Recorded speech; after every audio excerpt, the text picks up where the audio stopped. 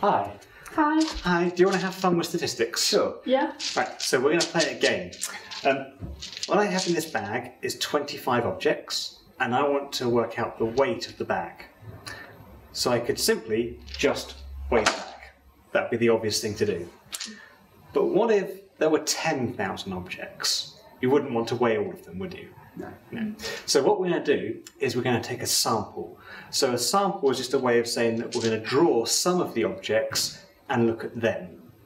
So what I want you to do is reach into the bag, rummage around and draw out 3 objects, and then we'll get you to draw out 2. Okay? So don't look. And you have a go. Right, and then put them in the bowl.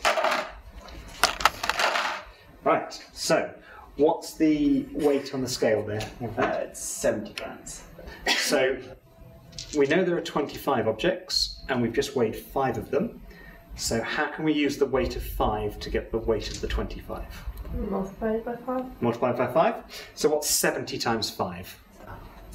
There's a calculator if you'd like. 350 grams. 350 grams. Okay, so we can now check that against the truth by weighing everything in the bag, yeah?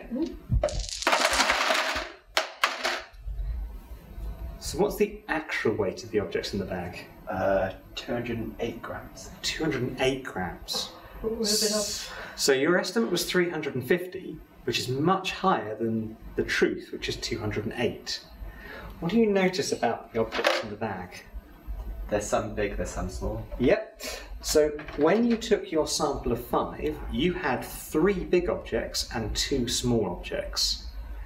However, if you look in the bowl, you'll notice there's only 5 large objects. So you had a biased sample. The sample you took of the bag didn't represent the objects in the bag. So from a biased sample, you have then got a biased estimate of the total weight of the bag. Now, this is really important to understand because whenever we take samples, we always have to make sure that they represent the population we're interested in. You might ask, when does this come up in practice? Well, in the UK we have the census, which tells us how many people live in a certain area, and often broken down by age and by sex. So we know some things about the population, but not everything. So when we take a sample, we need to make sure that that sample represents the population of that area or even of the entire UK. Okay. Oh.